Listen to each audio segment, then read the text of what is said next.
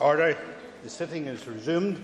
It's time for questions to the Minister for Social Development, and we will begin with 15 minutes of topical questions. And I call Mrs Sandra Overend. Mrs Overend. Thank you, Mr Deputy Speaker. Can the Minister detail what discussions he had with John McPeak before, during and after his resignation as Chief Executive of the Housing Executive? I've had no discussions with Mr McPeak in regard to that matter. Mr McPeak is employed by the Housing Executive, and as the member would be well aware, the Housing Executive has its own board, its own chairman and its own Chief Executive. So therefore his resignation was tendered to his employers, i.e. the Housing Executive. I was made aware of the fact that he was resigning, and the matter rests there. The indication to me is that, according to the chairman, he would be stepping down probably at the end of the financial year, or possibly at the end of the actual year, calendar year. That matter is somewhat unclear. Call Mrs Overend for a supplementary. Thank you very much, Mr Deputy Speaker. Can the Minister detail whether his previous much-vaunted figure of a supposed £18 million overspend, something which now looks decidedly inaccurate, and of which this House and the companies concerned may eventually be owed an apology over, played any role in any discussions that the Minister may have had, or any others may have had on your behalf with Mr McPeak prior to his resignation? I find the supplementary question somewhat surprising, insofar as I've already said that there were no discussions with Mr McPeak. So therefore I think that the supplementary is somewhat irrelevant. I call Mr David Hilditch. Thank you, Mr Deputy Speaker. Minister, could you outline how the Help to Buy scheme announced by the Prime Minister at the weekend will work, and whether it will be available in Northern Ireland?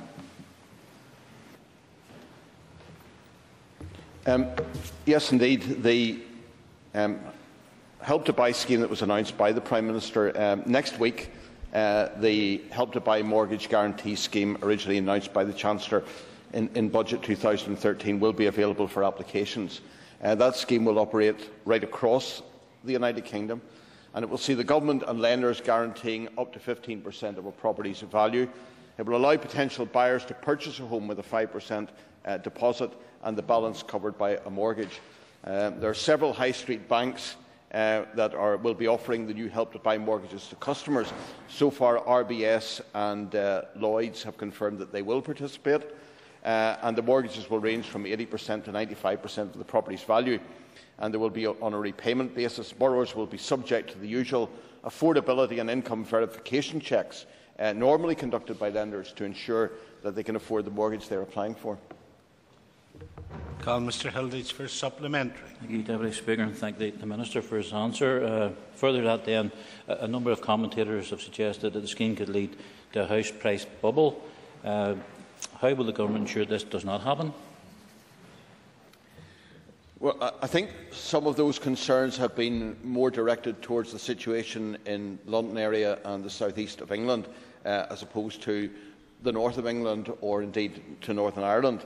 But overall, every September the Government and the Bank of England Financial Policy Committee will be reviewing the impact of the scheme and examining whether the fees or the price cap should be adjusted. So at the United Kingdom level there will be that safeguard to ensure that you don't get a house price bubble, but I think that in the Northern Ireland situation it would be very unlikely anyway.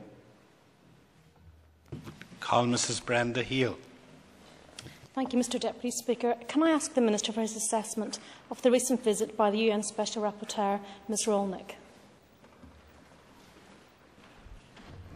Well, the visit by the UN Special Rapporteur to the United Kingdom as a whole certainly generated a large amount of newspaper coverage, a large portion of which was extremely uncomplimentary towards Ms Rolnick. I think it was the Daily Express described her as the Brazil nut, and other newspapers followed in a similar line. Her Marxist pedigree seemed to have influenced some of her comments. However, in regard to her visit to Northern Ireland, I think one of the things that did strike me was that there was a lot said afterwards in terms of detailed comment, but on the basis of a very short visit. And having seen her preliminary comments, her final report will not appear until March next year. Some of her views seem extremely ill-informed. I think someone coming from a country where you have tens of millions of people living in shanty towns is in a poor position to comment on the housing situation here in Northern Ireland. And she might well have been better spending some time sorting out problems there, where tens of millions of people in Brazil are living in appalling conditions. Call Mrs Hale for supplementary. Thank you, Mr Deputy Speaker. I thank the Minister for his answer. And can the Minister confirm that Mr Olnick's programme was organised in collaboration with the Practice and Partition of Rights Group, and that she only visited one side of social housing from the community? Yes, I thank the member for that supplementary, because she does raise a very significant issue there. The Practice and Participation of Rights project, which is a lobby organisation, seems to have had a key role in organising her visit. And it was noticeable that in the course of the one day that she spent here, she actually spent longer with them than she did with officials in either the Department for Social Development or indeed with the Housing Executive. It was also significant that during the course of that visit, I think she spent 2.5 hours in the afternoon touring the New Lodge area, the Seven Towers and Sailortown. Now, she was here to look at the whole of Northern Ireland, and yet she devoted 2.5 hours to one specific area. I was interested also to note that when I spoke to community organisations in unionist communities adjacent to that, none of them had either been informed about the visit by PPR, they'd never been invited to any of the meetings, and she wasn't invited to their communities. I think it says a lot indeed about PPR and the operation that they carry out in the fact that they excluded unionist communities and only took her to a nationalist community. If we're dealing with housing issues, we need to deal with the whole community, unionist, nationalist and other. Everybody deserves a fair deal, but not in the eyes of some people. And if people are dealing in human rights issues, I thought that one of the human rights issues was the right to equality of treatment. That certainly doesn't seem to be the case in this instance. Call Ms Megan Fearon for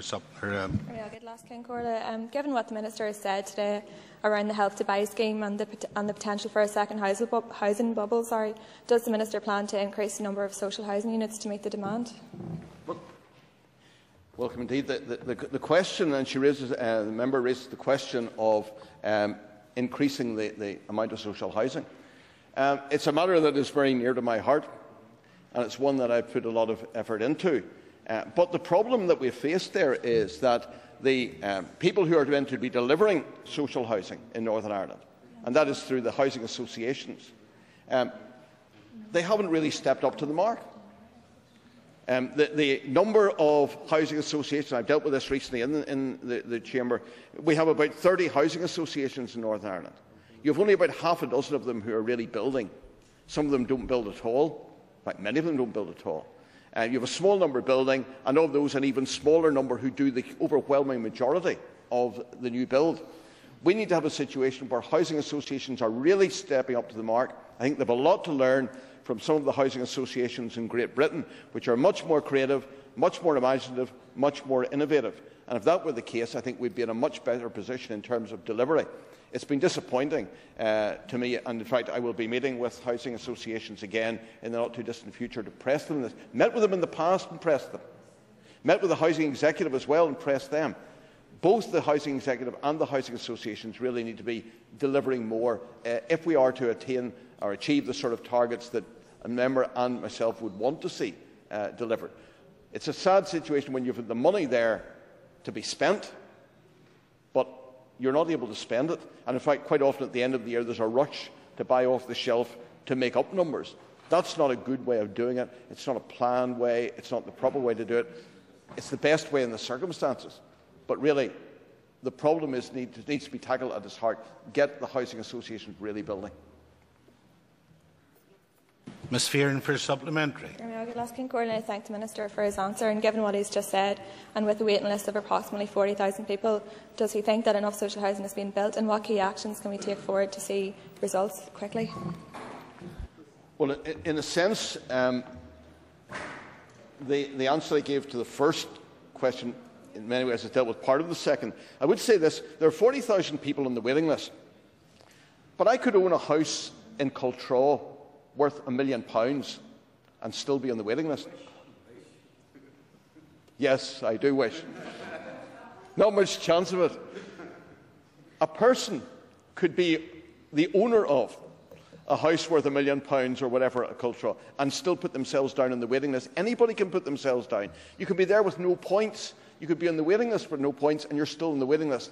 You're dealing with actually a smaller number than the number that has been mentioned there in terms of real need. And that's why, of course, we deal with the issue of stress, people who are over 30 points, rather than people who are possibly sitting there with no points or already homeowners. A person can be a homeowner in any situation and still put themselves onto the waiting list. So the figures that are often quoted can be somewhat misleading. But the real challenge here is that we get a situation where housing associations are facing up to the challenge and are really delivering. We have a higher level of housing association grant in Northern Ireland than in GB. Housing associations here are in a privileged position because of that, so we really need to see more delivery. And I had a very useful visit across to Liverpool and Manchester not so long ago to see some of the work being done by housing associations there, not just in terms of their new bill, but also some of their other initiatives, which were very imaginative. I would like to see more of that here. Call Mr Chris Little. Thank you, Deputy Speaker. As the Minister responsible for delivering 10 shared neighbourhood projects as part of the OFM-DFM Building a United Community strategy, can the Minister update the House on what neighbourhoods have been identified, where and a timescale for their delivery? In terms of the issue of shared communities, and that's an issue that members of the Alliance Party often seek to raise. Yes, indeed, absolutely. It's interesting, you know, I make the point often when this is raised. Segregation is not limited to social housing. There's as much segregation in private sector housing as there is in many areas in regard to social housing. And secondly, that social housing integration can only really take place where there is a desire and a willingness to do it. And in many places that is not the case. For example, if someone is, if I come through the West Link and I see a block of flats with the names of hunger strikers on it, and I see a block of flats with tricklers on the top of it, successful hunger strikers, it says to me, I don't think people from the US community are going to feel very comfortable there. So quite clearly, certain communities have made a choice. Now, the aim is to have more shared communities developed and supported during the next number of years, and that is being taken forward. But I have to say, if you actually look at the example, even filling Spring Farm in Antrim, it has been a challenge to actually fill up what was brought forward as a shared scheme. And some other schemes, I'm not so absolutely sure that there is the huge appetite that sometimes is put forward. I'm happy to come back to the member with more details on where we are. We've got 11 shared new bill schemes that I have there, the details of. I can give the member details of those. As regards moving forward, I'm happy to come back to the member with more details, but I would not be as Minister, you're well over your time. That it will necessarily be delivered sometimes. I'm afraid, Mr Little, you'll have to have a very quick supplementary. Well, the Minister says that he's not sure there's appetite for shared neighbourhoods. He seems to disagree with the First and Deputy First Minister then, given that their strategy sets out the need for 10 new shared neighbourhoods. So I would indeed be grateful for the information as to where they've been identified. What does the Minister think is a key feature of a shared neighbourhood scheme? Very quickly, Minister. Well, one of the key things I think might be actually getting people from both communities buying into it. And the point has been, and I point the member back again to Spring Farm, where applications were, invitations were sent out right across the province. It was a very, very slow process of getting people to buy into it. Now, there are some small schemes that have worked, and I'm aware of those, but they have tended to be very small, specialised in particular locations. We should be aspirational. It's right to be aspirational, and that's the point from the First Minister and Deputy First Minister. We should be aspirational, but the reality, I think, also needs to be very much kept in mind. And I remind the member again, when we see in private sector housing the problem of segregation, we shouldn't be surprised that it happens in social housing as well. Order. That ends the period for topical questions. We will now move on to oral questions that have been listed for the Minister. And before I call Mr Stephen Agnew, can I tell you that question 4 has been withdrawn. Mr Agnew. Thank you, Mr Deputy Speaker. Question number 1, please. Yep. Over the past 18 months, my department has been working with representatives from North Down Borough Council, Town Centre Management and the local community to develop a major public realm scheme for both Bangor and Holywood. Those works will address all aspects of street design, including paving, curbstones, street furniture, lighting and planting. The total value of the works is estimated to be £10 million, with my department investing £4 million and the Council investing £6 million. The design work for each town was completed with the help of many different stakeholders, and these schemes will build upon the individuality and unique attributes of each town. A contractor is due to be appointed in December 2013, and construction work in both towns will commence in late March, early April 2014. The Bangor scheme will take 2 years to complete, and the Holywood scheme will take 12 months to complete. Throughout the construction phase, my department will continue to work with the local representatives and the wider community to keep them fully informed about the programme of works. Mr Agnew for supplementary. Thank you, Mr Deputy Speaker, and I thank the Minister for the information. Is he and his department aware of the alternative plans proposed by local architect in Holloway for Bangor Town Centre, and if so, what consideration has been given to these plans? I am aware that an alternative proposal was put forward, and in fact that proposal was looked at an earlier stage, but it would have meant removing vehicle traffic from Main Street in Bangor, and that was recognised as being inappropriate. The article in the Bangor Spectator from the architect I read, and as I say, his proposal was considered by the project board, but discounted because that removal of vehicle traffic from Main Street would have had a dramatically adverse impact on traffic flows, and that's an important issue that I'm sure local traders and local residents would be concerned about.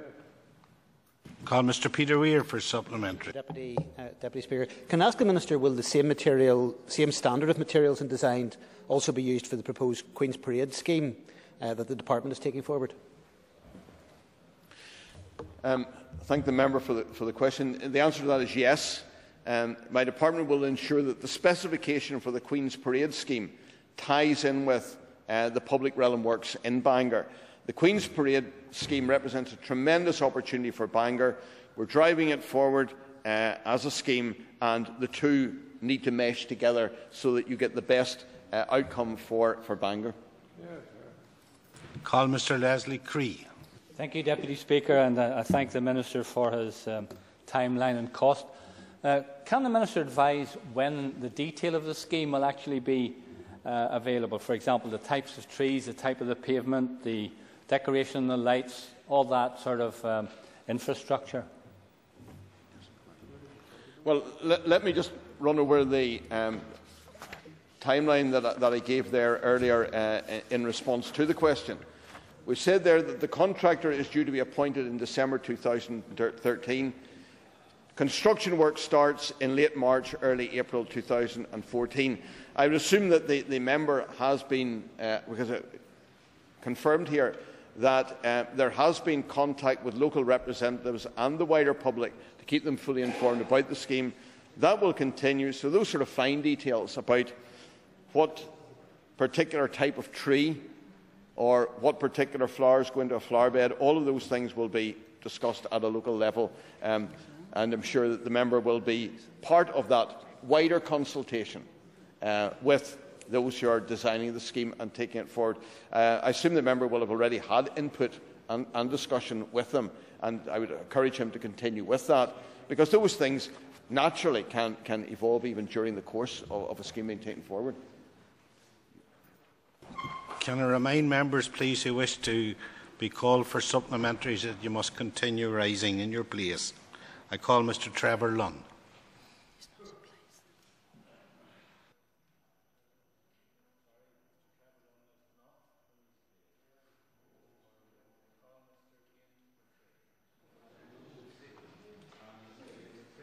Is not in his place.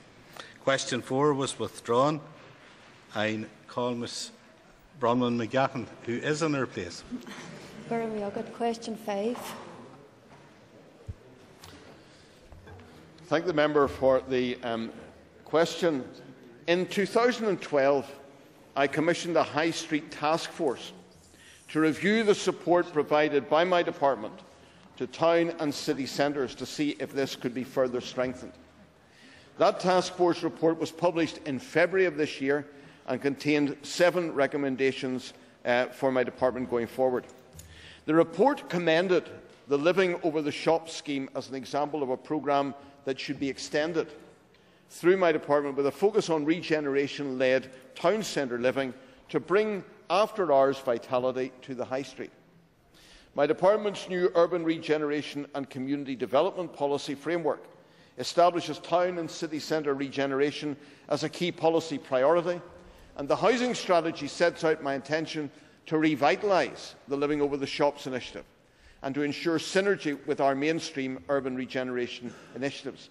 I believe that housing can play an important role in helping to diversify and re-energise our town and city centres, and the development of a regeneration-led approach will help to bring people back to town centre living and could bring an added value dimension by bringing vitality to Northern Ireland's high streets after normal trading hours and help to promote the evening economy.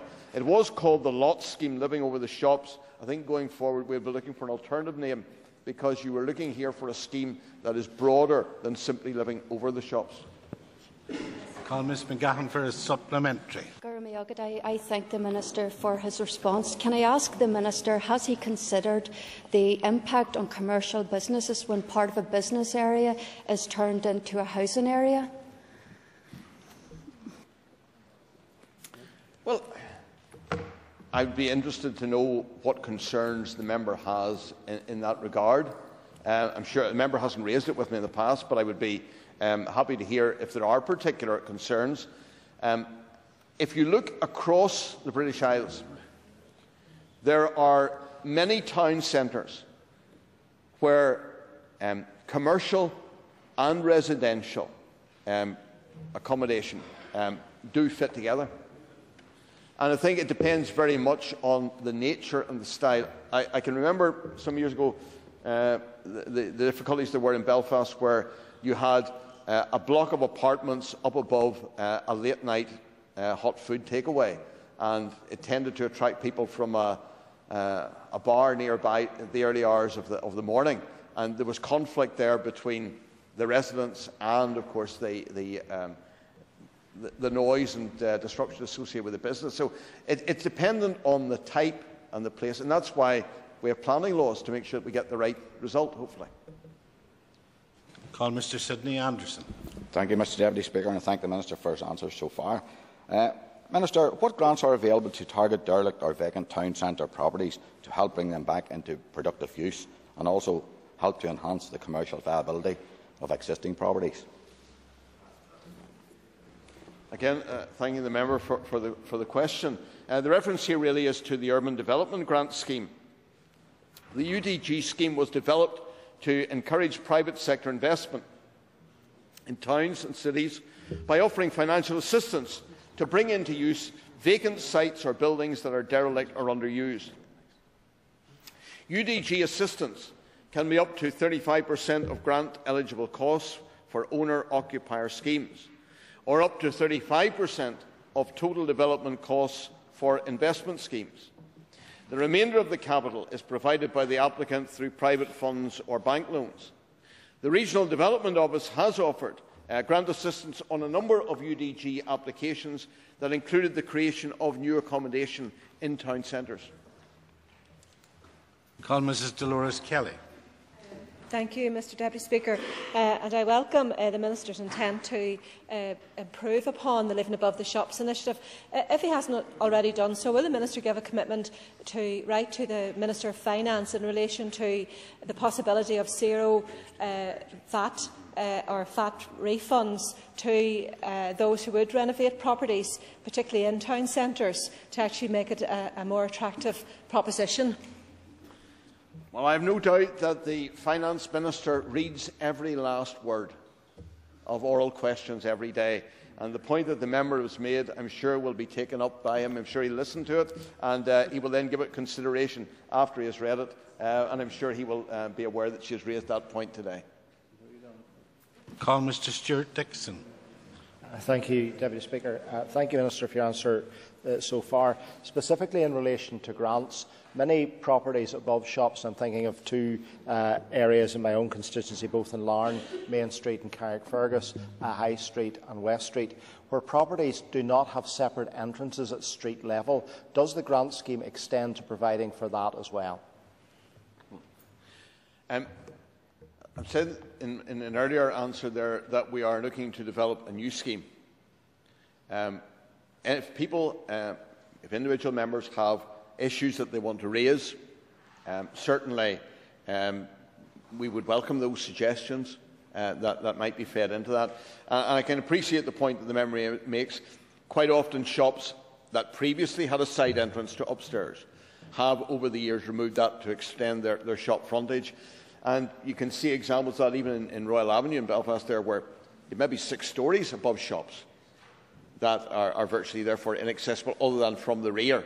And depends on the location what the right outcome is, but certainly I welcome the point that I think the member is generally supportive of the initiative, and I accept that we'll certainly take notice of the point he has made. Call Mr Jim Allister. Question 6. Thank the member for his question. As I previously advised the House, the Housing Executive has appointed an external consultant to independently review the alleged overpayments, and their report is still awaited by the Housing Executive.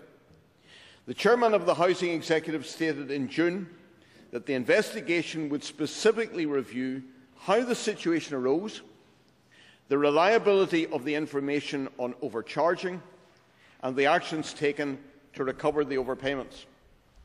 Since the report was not commissioned by myself or my department, but was commissioned by the Board of the Housing Executive, I will of course expect to be briefed on the findings by the Housing Executive in due course.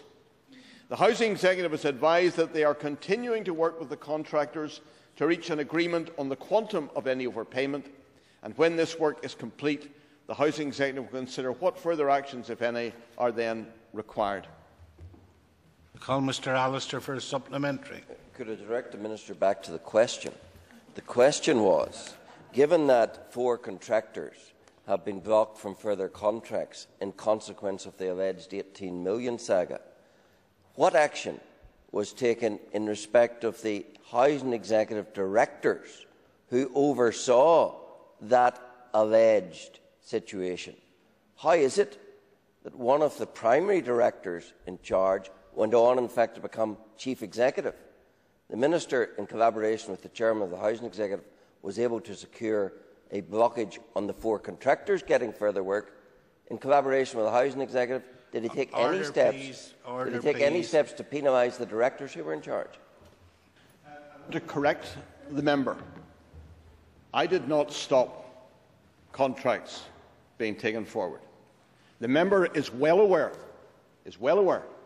this is entirely a matter for the Housing Executive. So I welcome the opportunity to correct Mr Allister, to set the record straight, and hope that he is now better informed about the situation. The fact is that, as regards the people who were involved in this problem, whether it be on the contractor side or on the Housing Executive side, the member is aware because I've just said it, that a report has been commissioned by the Housing Executive. They are looking into it. They have commissioned the report. It was the chairman of the Housing Executive who took that forward. That report will be with us fairly soon, or will be with the Executive, rather, fairly soon. And indeed, my expectation is that that would be with the chair of the Housing Executive within the next number of days. And in due course, when the Housing Executive has had the opportunity to review that, they will then take whatever action they think as a board is appropriate. I think that it's important that we distinguish between the role of the department and the role of the Housing Executive, and so I do indeed truly welcome the opportunity to set the record straight and to correct the member. Call Mr. Michael Copeland. Thank you very much, Mr. Deputy Speaker, and I thank the Minister for his answer so far. Could he detail, given the fact that a number of companies are disbarred from applying for contracts due to the overcharging or overspending, depending on how you look at it, and should the scale of these alleged activities prove to be less than had previously been anticipated, would he accept that there is a likelihood at some stage in the future of companies who have found themselves disbarred on that basis feel slightly unjustly treated and seek recourse in law, challenging the actual contracts that may be issued during the period of their disbarment? And does he feel that there are any contingencies that are necessary within either the Executive or the Department to deal with that? Order, please. Can I remind all members, please, that supplementary questions have got to be brief and they've got to relate to the original question. Minister.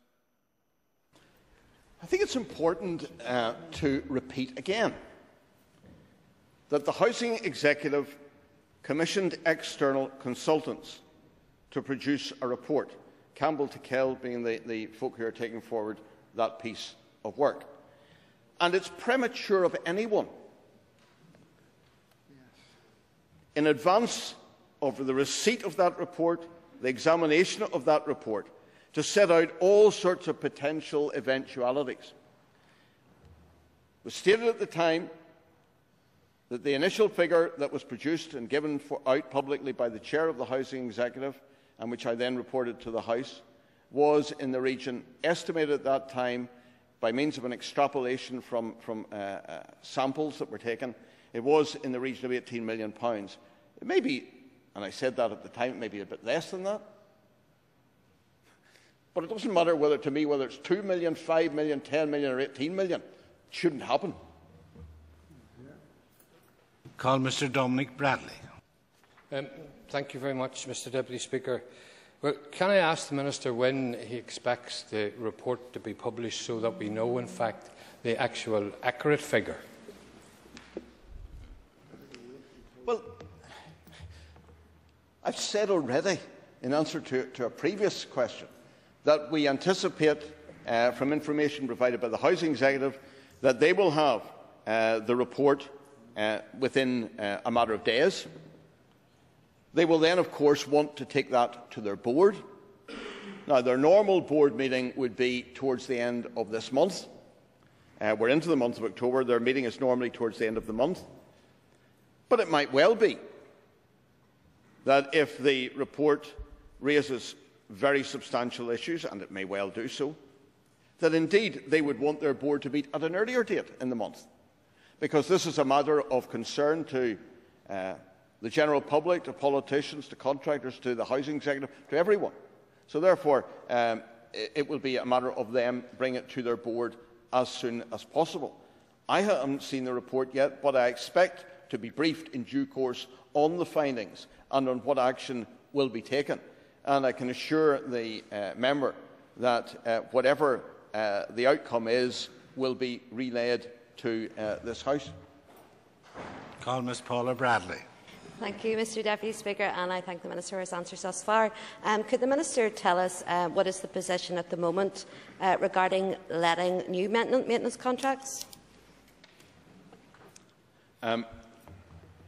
As regards the letting of new maintenance contracts, the Housing Executive has advised that a number of planned schemes were let under the current arrangements prior to the 27th of January 2013. These schemes are ongoing.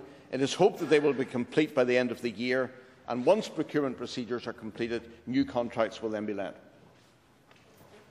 Call Mr. Ian Milne. Cast over shocked. Question 7.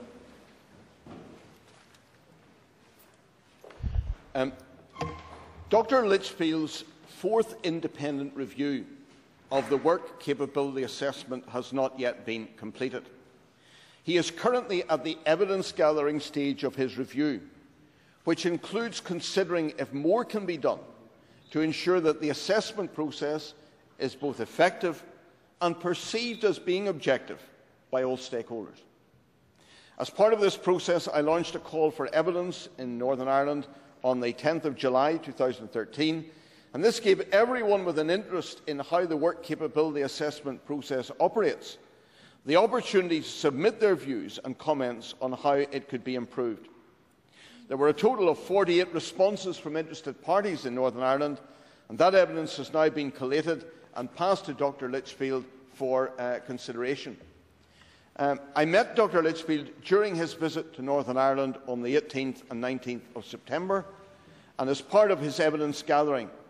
And he advised that Northern Ireland operational processes did appear to operate better here than in Great Britain. And I found that encouraging, that his assessment was that we're actually doing it better in Northern Ireland than the folks in Great Britain. In addition to meeting myself, he also met with members of the Social Development Committee, Social Security Agency staff, Adults Healthcare and customer representative groups.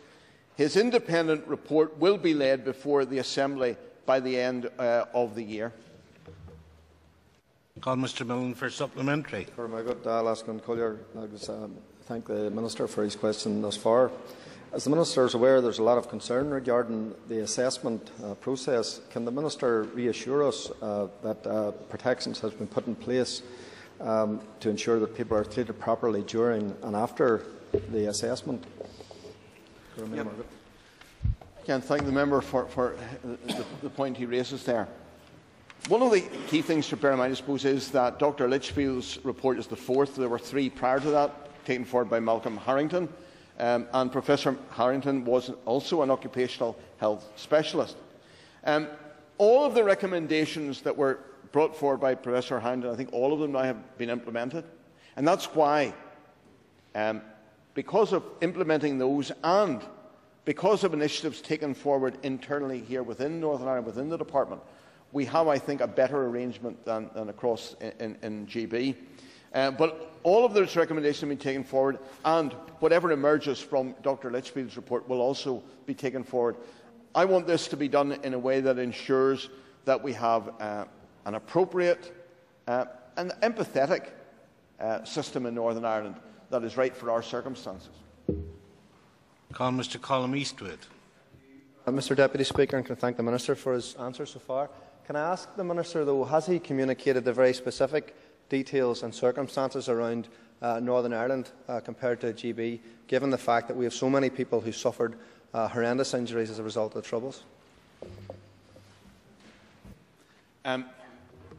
Indeed, the particular circumstances of Northern Ireland, and there are a number that are different to some extent here from GB. We do have higher levels of mental health illness than in Great Britain. And whilst there are other areas in England that would have similar profile to Northern Ireland, areas in the north of England, heavily industrialised areas there, that would be similar in many ways to parts of Northern Ireland. Nevertheless, the member is right.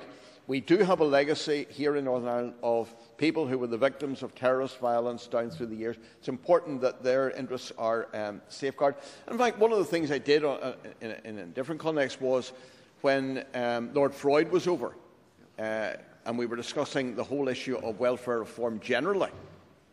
I made the point there of bringing the Victims Commissioner and several victims to meet with him.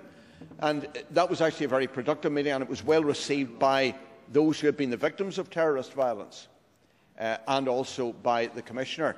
So we've actually got a very good relationship there. And it was interesting because you were dealing there with two victims who came. One who had suffered way back at the early part of the Troubles in the Abercorn bombing, and another person who had been injured in a bombing much later on in the Troubles. So I thought that was very helpful, and we certainly have very much in mind the particular circumstance of Northern Ireland, whether it be mental health or the Troubles. Call Mr Gregory Campbell. Thank you, Deputy Speaker. Can the Minister outline any training that is undertaken by the health professionals who would conduct the medical assessments? Again, thanking the member for the question. Once recruited, healthcare professionals undergo training targeted to the benefit areas they are working in. They are then subject to audit and only have their appointment confirmed when they consistently achieve 4 A-grade reports. Ongoing monthly national audits are carried out using an agreed sample size which has been approved by the Department. New entrants are provided with a personal training plan within 3 months of their formal approval, and they receive anti-discrimination training and mental health training in their first year. Adults Healthcare is obliged to develop and deliver a professional training programme for continuing professional development as part of their contract, and this programme is developed, delivered and evaluated on an annual basis.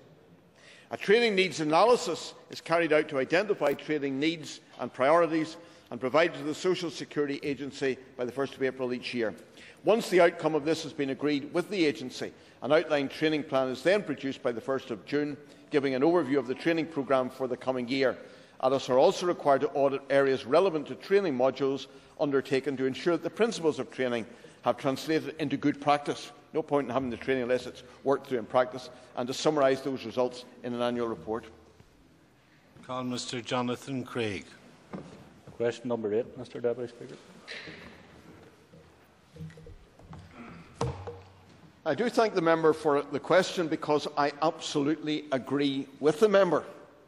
It is disgraceful that certain housing associations do not properly consult with MLAs and locally elected representatives. And that concern that the member has raised has been raised by a number of other elected representatives, and it's one that I can well appreciate. It's imperative that housing associations consult with MLAs and locally elected representatives before any scheme is finalised. Housing associations are required by the Housing Association Guide to ensure that adequate structures are in place to consult all appropriate stakeholders, including prospective neighbours, when considering new projects and purchases of property or land, irrespective of how these purchases are funded. The consultation exercise must be appropriate to the type and scale of the scheme proposal and conducted in a time frame that allows for real engagement and resolution of issues. The Housing Association Guide suggests this should be a minimum of 6 weeks. Further consultation is a prerequisite for scheme and grant approval. Furthermore, consultation is a prerequisite for scheme and grant approval by the Housing Executive. Typically, associations may choose to write to MLAs, councillors and neighbours to advise of development proposals, but I am not happy with this, and I plan to do some work around the Housing Association Guide and to whom housing associations must consult when they are considering a scheme for developing. There are some examples of housing association good practice in this, but I want to ensure that there is a consistency of approach across the sector. They may, if appropriate, follow up with public meetings, and that would be useful as well. But genuine and earlier consultation is critical to the success of social housing schemes, and if the member has specific evidence of housing associations not undertaking consultation as required in the guide, then I would ask that he provides that information by officials who will investigate. Call Mr Craig for supplementary. I thank the Minister for that detailed answer, and I can give him both good and bad examples of consultation with housing associations. But could the Minister outline who actually approves the consultation process with housing associations?